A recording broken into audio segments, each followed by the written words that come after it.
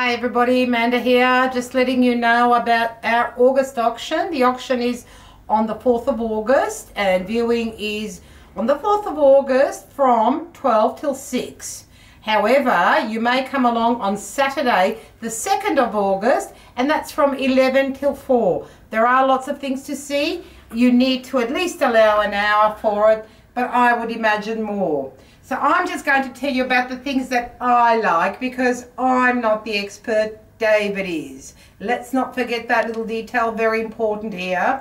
So I thought I'd tell you about a few things that we got from the officers' mess at Victoria Barracks. That helps. Victoria Barracks, St Kilda Road. Yes. And one of the things that they gave us that I really like is these lanterns. I think they're fantastic. Don't really know how old they are, but they certainly have some age to them. So we've got 4, 5, 6, 7, 8, 9 fantastic lanterns. I think they're fabulous. I really like them.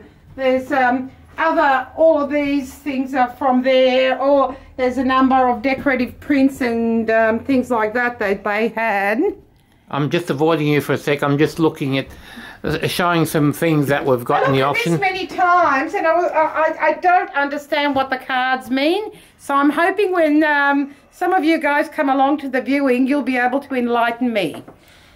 This is something that I found very interesting. It's not from them, it's from another collection, but it's a very interesting front door handle. Victorian one? Yeah.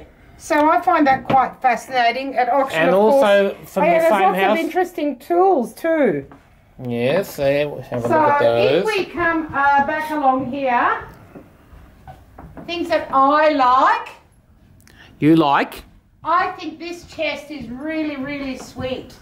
This is from the estate of Nan Smith from Emerald. Emerald. She was an antique dealer about 25 years ago. Mother of pearl inlaid handles. I like the patina. I like the size. Let's have a look how good it is. I like the architecture of it. Hang on, stop. The drawers pull out really easily. Oh yeah, you can see. No dust coming out. And in the auction, there's a number of tea caddies and boxes and such. And this is just a rather lovely little box. I'm a collector of boxes, so I always look at them. Can't buy them all. I have to let you buy some, but there are. Now, we did a valuation day at a retirement village in Shepparton, and one of the people that came along with goodies was a lady who had this wonderful Anglo-Indian box. As you can see, it's inlaid with mother of pearl and ivory, and all the pieces in there are ivory. There are a number of other very interesting things in this cabinet too. The other thing that I really like is this chest. It's a little bit bigger than the other one. For a large chest, I think it's really lovely. There's no clunkiness to it. This is also from the Nan Smith estate, and I personally really like that. I think it's a nice thing. And my taste is very eclectic, so I'm not just into any one period. I'm very much into things that are of quality. Lovely Georgian corner cupboard. From somebody very close to us. It's actually from one of our neighbours. In our street. He's been saying to us for 20 years that he's going to sell some of his furniture. We have this and a couple of other oak pieces up there. Now, lots of Georgian pieces. Don't do that. Don't do what? Stay on focus. Okay. We don't normally take pianos, and I can't play, as you can see. But this is also from the army. More lights. The other thing that I really like is this.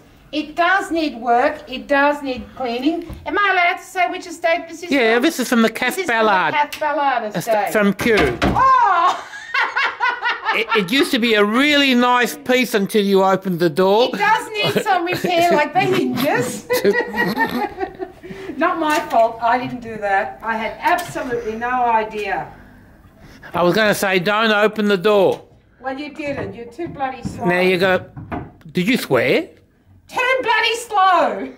And this is also from her estate. Put it back. I'm not going to help you there. You've got to sort that. I can't put it back, David. The banjo was from her estate as well. Was she a banjo player? I think. That sounds terrible. Anyway. Stan Ballard, her late husband, was a banjo player. Oh, okay. And we've got lots of paintings from him as well. That's a Grant Featherstone stool. Yes, that's from the Cath Ballard estate. Now, David can take over. Really? Why? Because David keeps moving everywhere. Hi. You can tell him about some of the lovely Yes, we've ivory. got some stunning pieces of ivory in the auction from a couple of estates. One from a very famous collector from Eltham Way, who we knew very well, but unfortunately we can't mention his name, but we knew him for a long time. Recently departed dear friend. Yes, so lots of ivory from his estate, lots of interesting ivory, Chinese and Japanese ivory. There's antique pieces of... Tell them about the lovely chairs. Which chairs? The ones behind you. We've got 17 of them, haven't we? Yes, but I was just finishing... No. The ivory, they have to come and see it. Have a look. Also, Tessa, the 17 chairs from the Victoria Barracks office mess. They used to sit in these. I wonder what interesting stories these chairs could tell us. And fibs. Oh, yes. So I imagine some of them will... Oh, sorry, no fibs. Soldiers don't fib. No, they don't like. Embellish stories. And in this section, we've got some Georgian sterling silver. Lots of Georgian sterling silver. This is from across the road, isn't it? From our neighbour. Well, we're not supposed to say where it's from. Some Lalique, some Dorm Nancy pieces. If you have a look, we've got lots of estate jewellery as well, but it's put away so we can't find it for you. Well, tell them there are photographs on the website. Everything will be on the website, so you have a look at the website. In fact, it should be on a week before the auction.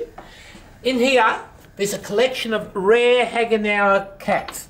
Everyone seems to think I'm the only one that collects Hagenauer, but these are not my cats. Our friend collected them too. Yeah, our friend collected them as well. He had a few pieces. And that really cute little clock in there, and the Bakelite barometer. Can you see that all okay? Is that showing up nicely in the... Well, we can tell them. We can tell them when they come and get it. Okay, and along here, some more Georgian pieces.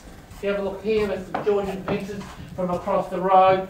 There's also some Georgian pieces over there. If you look over next... I'm not waving the camera across. Right, you don't have to, because this one doesn't... the new camera is working well. Along here... Yeah, but what about the operators? Don't worry about it. Along here, there's also a stunning work by Jossel Bergner. Jump up. See the oil by Jossel Bergner? They can't possibly miss it. A beautiful work from about 1998. And along this way, you're walking, okay? Follow me. They can all see a big bald patch. I can't see it. So, fantastic work by Hayward Veal. We sold that at our auction about 11 years ago. It's come back again.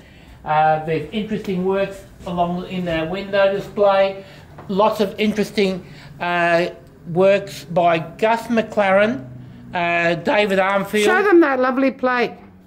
That's the Gus McLaren one. This has come from an estate in Eltham, but unfortunately we can't mention the name. There was a lot of Warrandyte pottery pieces in it. And there's also a big Reg Preston bowl that came in late as well. Unsigned? I think it is signed, Mandy. You're not sure? But the signature's not visible. And along here, some works, but I've got to show you this, for the rare Australian pottery collectors. Have a guess who that's by. Can you see it nice and clear? I think that all the people that know. We won't tell you. You have to look at the catalogue or come into the viewing. It's extremely rare, 1930s. Won't say who it is, but you'll find it when you come to the viewing. I guess they're all guessing now who is it by. Hope so. Close this. There's more pieces along here. Collections of fountain pens, lots of interesting gold pieces. Wherever you look in the auction, there's fantastic things. So, don't forget the viewing for the auction. You got back onto me, or you're moving around the room. No.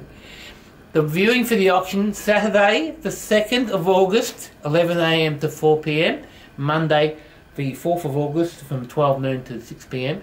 The auction starts at 6:30, and we want all those army people around Melbourne to come and view the auction and buy a bit of army history. So, and besides buying some army history, you can buy some other things that we've got in the auction as well. Absolutely. So we'll see you at the auction. Bye.